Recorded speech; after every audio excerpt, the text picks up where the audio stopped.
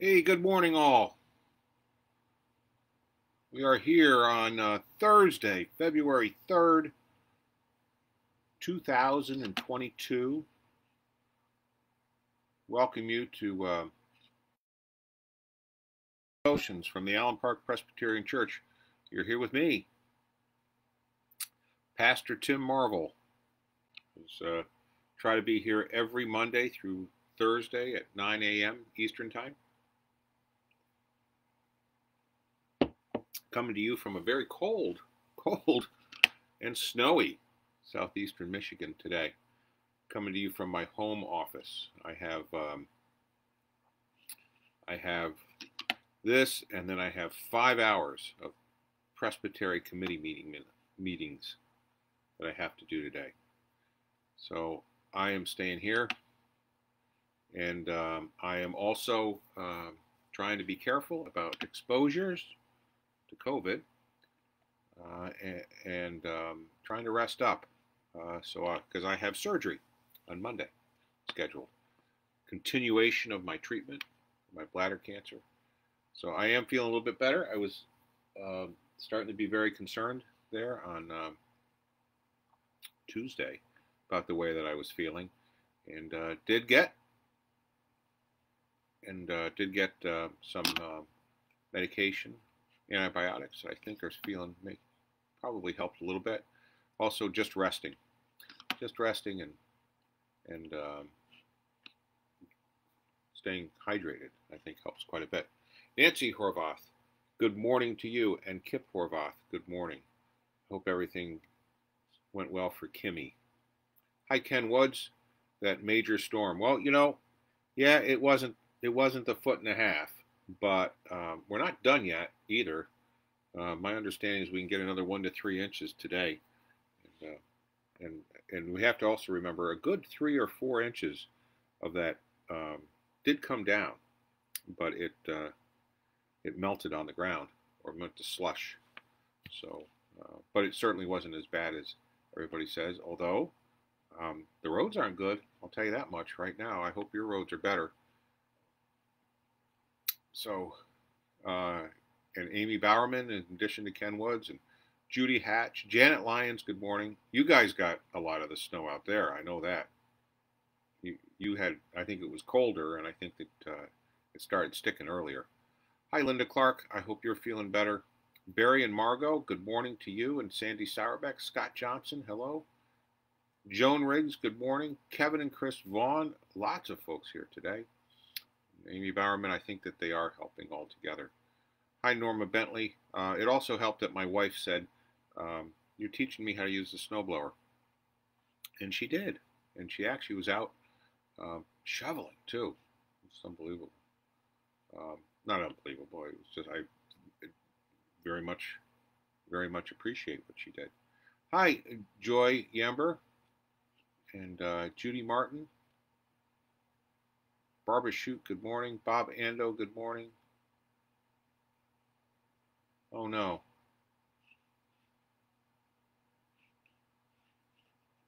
So she didn't get it then, huh? I'm looking at Nancy Horvath's note. Yep, everybody's coming in here, and so we've got Jean Darrow, Joan, where is it? Joanne Butters, Helen England, Aunt Mary, hello. Barbara Wolf, hello. Don Jones, hello. Hi, Norma Bentley. Okay. So as far as news go, tomorrow is Friday. That's a day off for me. But we have the Good News Live with Suzanne Maxey and our own Carrie Van.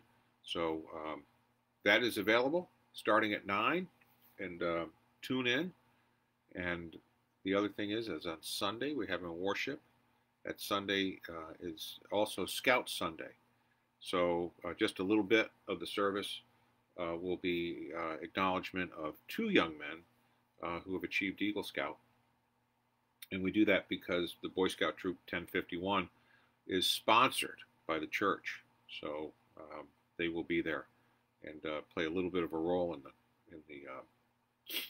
in the liturgy, and also have the presentation. And then the second thing is remember it's the first Sunday in the month, so it is a communion day. So come for communion, and the so and if you're at home, prepare your communion. So that is on our Sunday. The other news that I'm so excited about is I follow the COVID numbers in the Wayne County area every day, and man, they are just we are out of the severe and into the moderate risk. So the numbers have been rapidly falling, and boy, that's really good. That's good news. And then the last news is well, Monday, I will not be here, and maybe not Tuesday. Well, I don't know when I'll be back. Hopefully quickly, but I am undergoing surgery again on Monday, so that will be 10:30, I believe, is when I'm scheduled to be in the operating room. So if you want to lift up in prayers, again, it's the follow-on to my first bladder. It's minimally invasive, but it's still surgery. My first treatment for my bladder cancer. This is a follow-on, and they're going to see if there's anything else there or if there's been any regrowth. And at the very least, they're going to take some biopsies, make sure they got it all. So, so if you pray, pray for me, pray for Meg, and because she'll be there. And, but we're hopeful. But I do know that we have some very able people in the form of Barry and Margot and Carrie that'll fill in on the devotions each and every day that I can't be here. But I do promise to be back as soon as I can. All right. It all depends upon how invasive the surgery goes. All right. So, and then on February 13th, that's a Sunday. So in addition to our regular service, we have the fundraiser for Camp Wakanda, the comedy lunch. Al Ernst, very funny man, is coming up. And in the fellowship hall, immediately following service, pizza and salad and desserts and beverages. $30 a head for the great cause of Camp Wakanda, and Camp Wakanda is in need of money. We got some work to do up there. So this is a fundraiser for them. Don't look at it and say $30 for pizza. No, you're going to have a great afternoon. And so there, and if you can't make it, we have an online option. So all of that, please, we need people to sign up for that. And we need this to be successful, really successful, okay? All right, so I'm so sorry to hear, hi Paul Wolf, and Nancy, I'm so sorry to hear about Kimmy, that she has to go in that surgery without the pet. We'll continue to pray. And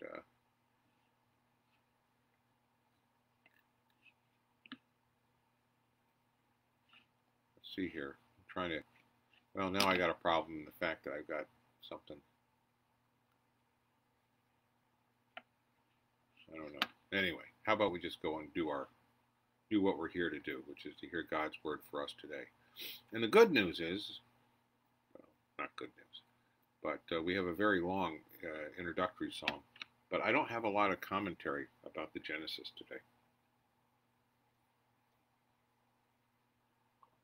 Not at all. So we'll catch up here. All right. So I've got my morning beverage. I hope you do too. You know, at some point, we've got some more snow coming today, so between meetings today, got to go out there and get the snow done. You probably have to do much of the same. But I'm not worrying about that right now because I'm just here with you and with God's Word. So I need to do something to set that other stuff aside just for the time that we have together. And that's my breathing exercise. If you'd like to do it with me, you're welcome to. Breathe in for 5, hold for 5, and exhale for 5. Let's come under the word of the Lord.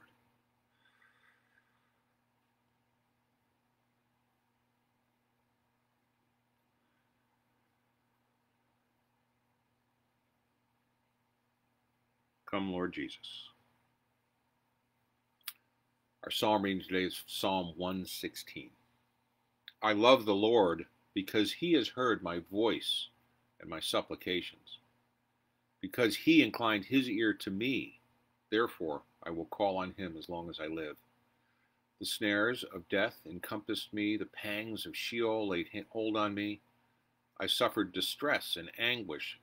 Then I called on the name of the Lord. O Lord, I pray, save my life.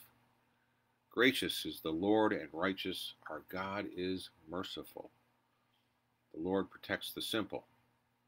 When I was brought low, he saved me. Return, O my soul, to your rest, for the Lord has dealt bountifully with you. For you have delivered my soul from death, my eyes from tears, my feet from stumbling. I walked before the Lord in the land of the living. I've kept my faith, even when I said I am greatly afflicted. I said in my consternation, everyone is a liar. What shall I return to the Lord for all his bounty to me? I will lift up the cup of salvation and call on the name of the Lord. I will pay my vows to the Lord in the presence of all his people. Precious in the sight of the Lord is the death of his faithful ones. O Lord, I am your servant. I am your servant, the child of your serving girl. You have loosed my bonds. I will offer to you a thanksgiving sacrifice and call on the name of the Lord. I will pay my vows to the Lord in the presence of all his people, in the courts of the house of the Lord, in your midst, O Jerusalem. Praise the Lord. May God add his blessing to this reading of his holy word. All thanks be to God. I love this. What shall I return to the Lord for all his bounty to me? I will lift up the cup of salvation and call on the name of the Lord. So how many of us, when we participate in the Lord's Supper, do that, right? We are participating in the cup of salvation. And so sometimes we make this a very internal thing for ourselves, and it is, but we also need to understand that, and when I lead, that you'll see that I always lift that cup when I do it. So this is the cup of salvation. I lift it to the Lord. So, so maybe on Sunday you can do that, right? And I get that right out of this psalm. Okay, we'll move on to our historical reading out of Genesis. We're still hearing about Abraham and Sarah. Fortunately, we're going to hear about Sarah dying now, right? But she had a really long life. And what happens after that. So here we go. Genesis 23, verses 1 through 20. Sarah lived 127 years. This was the length of Sarah's life. And Sarah died at Kiriath Arba, that is Hebron, in the land of Canaan. I'm going to pause there. That's traditionally considered to be just south of Jerusalem. Not too far, maybe. Well, in Israel, it's a long way. It's about 30 miles. But here in rural Michigan, that's how far you go to get to a supermarket. So, but anyway, about 30 miles south. That's Hebron, and it's the Hebron Valley. All right, that is Hebron in the land of Canaan. And Abraham went in to mourn for Sarah and to weep for her. Abraham rose up beside his dead and said to the Hittites, I am a stranger and an alien residing among you. Give me property among you for a burying place so that I may bury my dead out of sight. The Hittites answered Abraham, Hear us, my lord. You are a mighty prince among us. Bury your dead in the choicest of our burial places. None of us will withhold from you any burial ground for burying your dead. Abraham rose and bowed to the Hittites, the people of the land. He said to them, If you are willing that I should bury my dead out of sight, hear me, and entreat me for Ephron, son of Zohar, so that he may give me the cave of Machpelah, which he owns. It is at the end of his field. For the full price, let him give it to me in your presence as a possession for a burying place.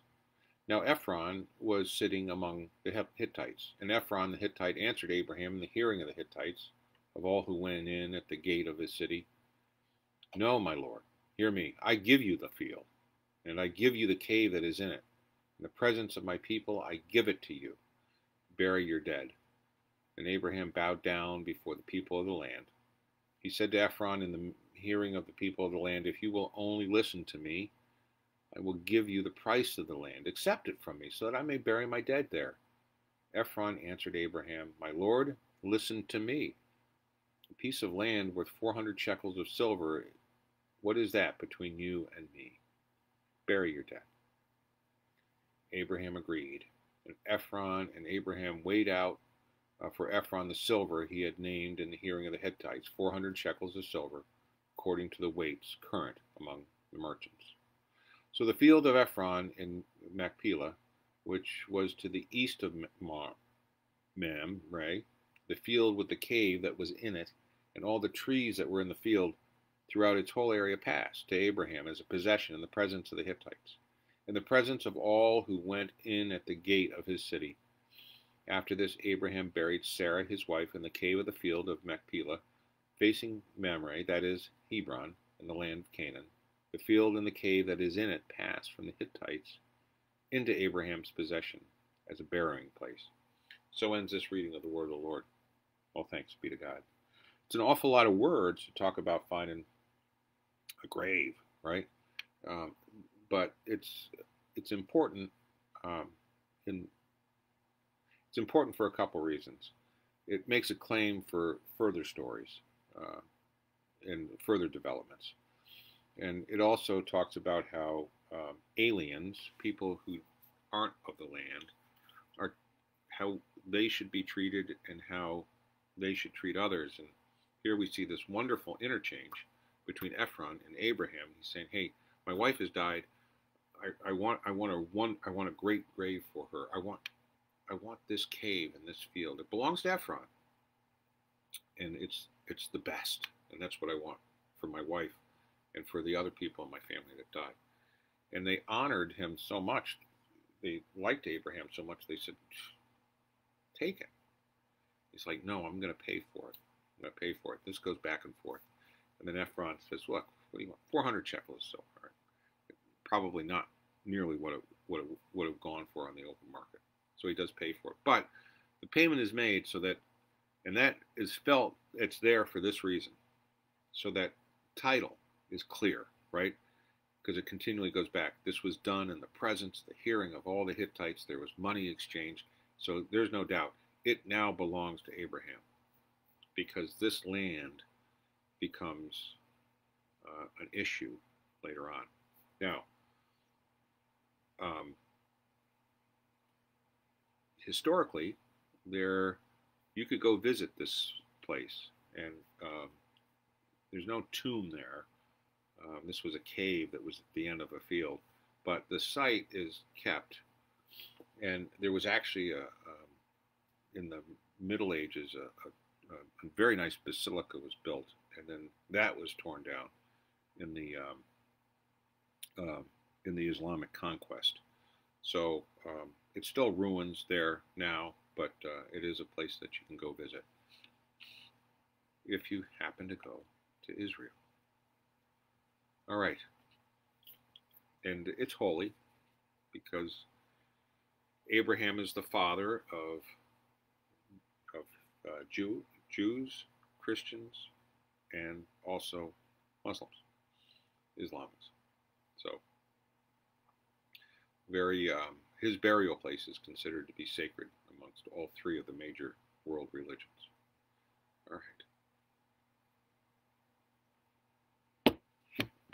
All right. Hebrews chapter 11, and all the verse 32 up into chapter 12, verse 2.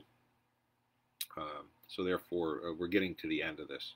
It's not a long. It sounds like, oh my God, it's two chapters. It's not. It's not that many. So again, arguments to Jewish believers of the validity and uniqueness of Christ and the continuation of God's promises in Christ. Okay, here we go. And what more should I say? For time will fail me to tell of Gideon, Barak, Samson, Jephthah, of David and Samuel and the prophets, who through faith conquered kingdoms, administered justice, obtained promises, shut the mouths of lions, quenched raging fire, escaped the edge of the sword, won strength out of weakness, became mighty in war, put foreign armies to flight. Women received their dead by resurrection. Others were tortured, refusing to accept release in order to obtain a better resurrection. Others suffered mocking and flogging, and even chains and imprisonment.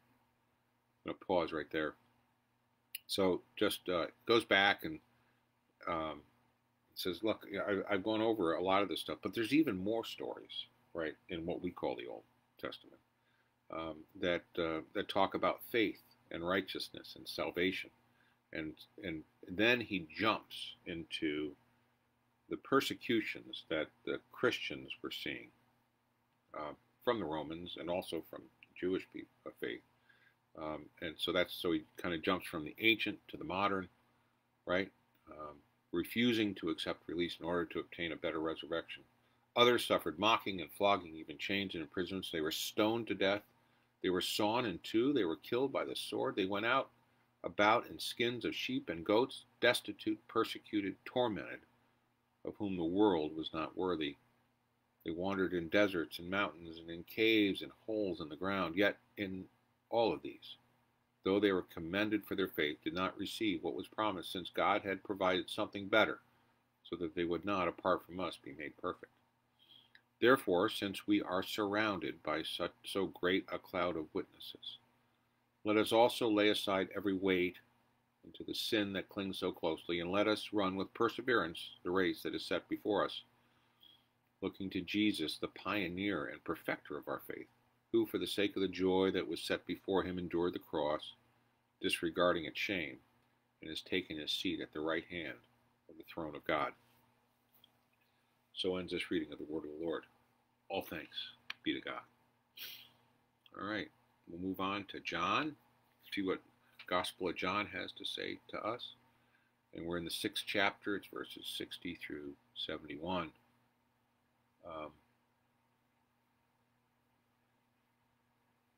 So this is a continuation of the teaching which began as that he is the bread of life.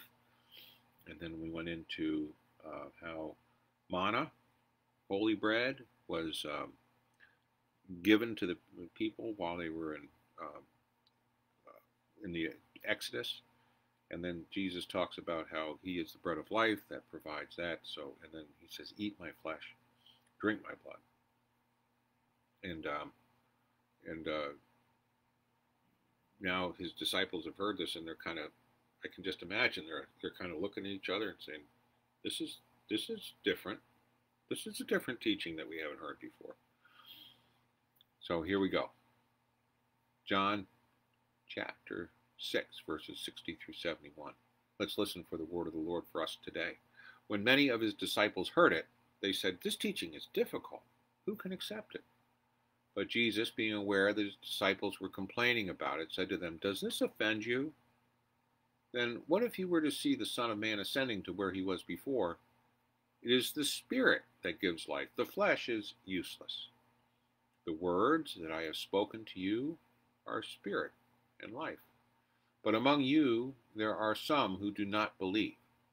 For Jesus knew from the first who were the ones that did not believe and who was the one that would betray him. And he said, for this reason I have told you that no one can come to me unless it is granted by the Father. Because of this, many of his disciples turned back and no longer went about with him. So Jesus asked the 12, do you also wish to go away? Simon Peter answered him, Lord, to whom can we go? You have the words of eternal life. We have come to believe and know that you are the Holy One of God. Jesus answered them, did I not choose you, the 12? Yet one of you is a devil. He is speaking of Judas, son of Simon Iscariot, for he, though one of the 12, was going to betray him. So ends this reading of the word of the Lord. All thanks be to God. We get a deep insight into the early ministry of Jesus after the naming of the 12, right? That it wasn't all well and good, that they had, in addition to the 12, there was others that were coming together, and who knows how many, was it in the hundreds? But at this point, he starts to really give some hard teachings. And it says that some people said, nah, I'm done. I'm out. It's a hard thing, right? And he's just saying, even among the 12, there's one. Now, he picked those. He knew that. So that means that, to me, right, Judas was there for a reason. Judas was there for a reason. For our teaching, our learning, right? For the completion of God's plan for Christ, all of those things together, right? God working above us and below us and within us. And so just think about that. When everybody gives Judas a hard time, and I have to say, when I read this, I'm saying, wait a second, he was there for a purpose, a God chosen purpose. Okay.